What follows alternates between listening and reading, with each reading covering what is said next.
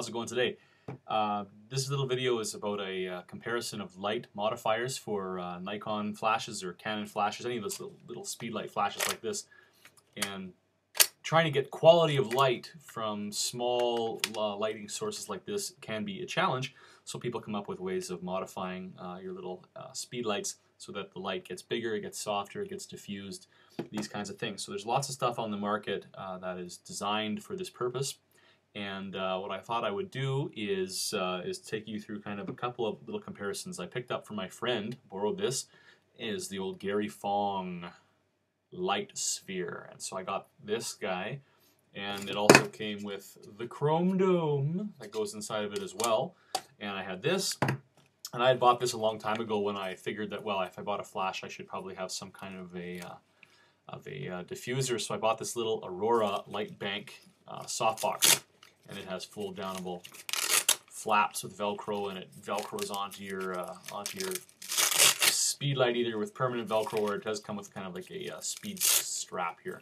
So what I thought I would do is I'd take you through some of the photos I shot today, just comparing these two, also with a bare flash, a bounce flash, and then the softbox and the Gary Fong Lightsphere, and just kind of get a comparison of lighting quality that comes apart and parcel of these small flash diffusers. So I'll take you through a bit of a screencast here of some of the photos that I took. So I've got the sock monkey, and the sock monkey here. These all the pictures here are taken at ISO 400, getting a little bit more snap from these small flashes.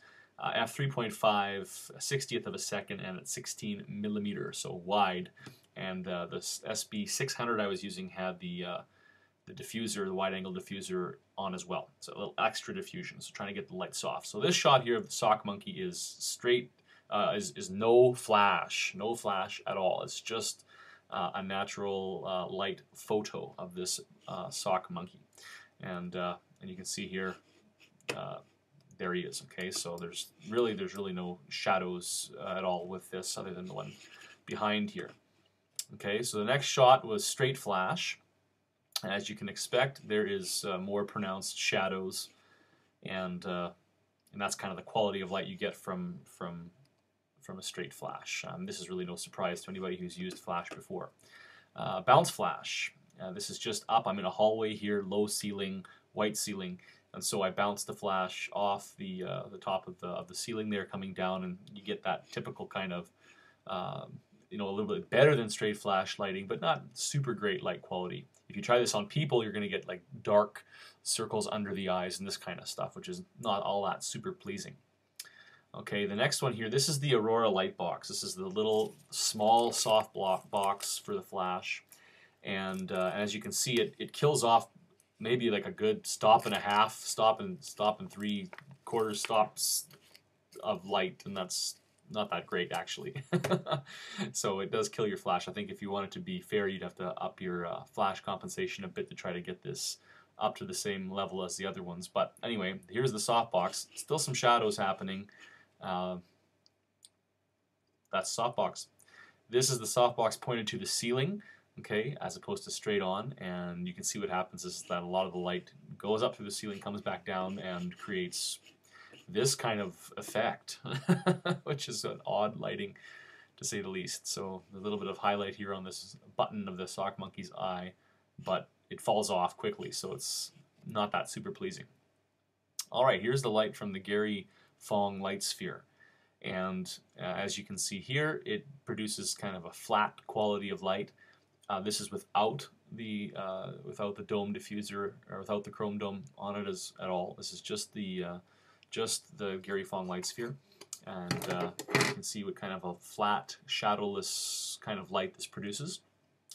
And then the last one is with the chrome dome, and there's really not a whole bunch. I even made sure that I had this little back piece of the Gary Fong chrome dome thing to the back, so the flash is going this way for a little bit extra kick. And I don't know, you can see for yourself, there's not a whole shellac load of difference. The lighting quality is a little less warm, if anything, if you look at the white, but I don't know, not a whole lot of difference. So there's kind of a difference in light quality of these two units. You've got the little miniature softbox and the and the Gary Fong diffuser. It's a Lightsphere. So that's kind of the extent of this video. I just wanted to show you a little bit of light quality difference in small on-camera flash setups. And neither of these are all that super great, but you know, the Gary Fong thing does its thing. So you can kind of look at here. This is me in a mirror, and there's with it up in the proper position of the omni head of the flash turned sideways. And so that's so that you can do this. You can kind of do the landscape or portraits without having to move your setup. You can just rotate the head on the omnidirectional flash head.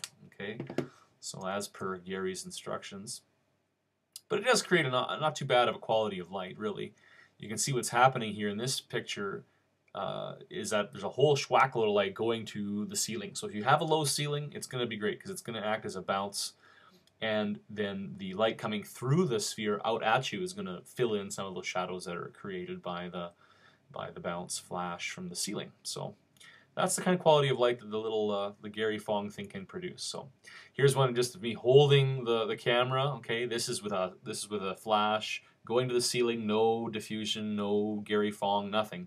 It's just straight bounce flash. Okay, in the hallway with a low ceiling, and there's that, and then here's the Gary Fong Lightsphere, and you can see it really warmed up and richened up my my skin quality there, or skin color.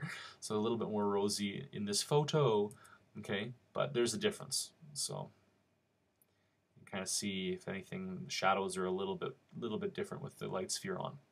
But anywho's, there is the report on the small light diffusion. Thanks for watching.